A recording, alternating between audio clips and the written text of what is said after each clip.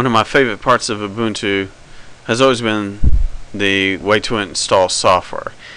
And it's always been easier than Windows, but now it's like easier than easy to install any kind of software in Ubuntu. You go to the Ubuntu Software Center, and the Ubuntu Software Center starts out like this. As you can see, it's really nice and polished.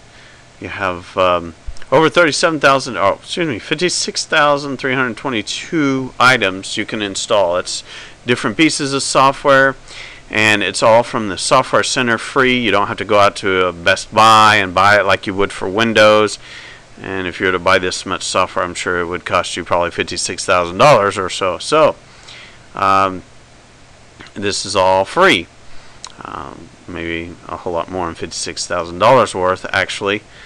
But and you have it all broken down into different subsections. You can go to just one-click install. It's a lot easier than Windows ever thought of being to install.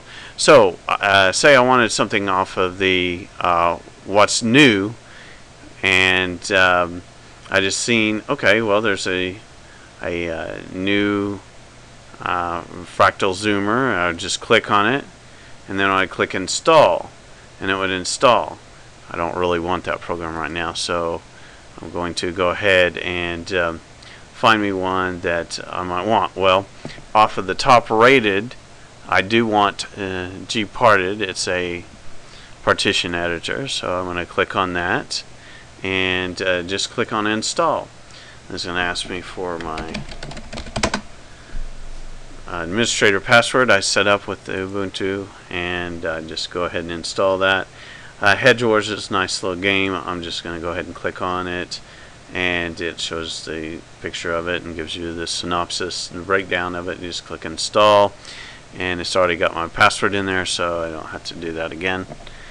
And if I wanted a nice burning tool, I already have it on Ubuntu naturally, but K3B is a little bit nicer and a better burning tool, so I'm going to go ahead and install that. And like I say, the Software Center, the Ubuntu Software Center here, is more polished than ever. It gets better and better with each release, and this is so easy to install software.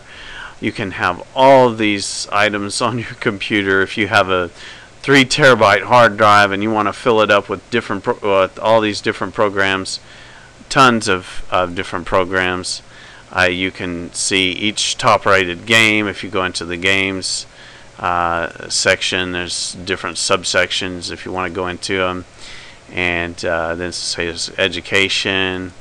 If we wanted to go into developer tools, it will show you the top rated developer tools, and of course the top rated internet here.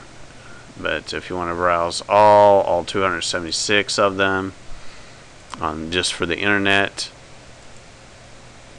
as you can see, very, very diverse, and lots of programs available for download, all for free. And of course with Linux you don't get viruses, so that's one of the best parts also. All free, no viruses, more and more polished with each release. The only thing that Onaric Ocelot, which is 11.10 Ubuntu, is not, you've got to get used to the Unity desktop if you're going to use the GNOME part of it. There is a KDE version that looks a lot better, but just depending on what you like.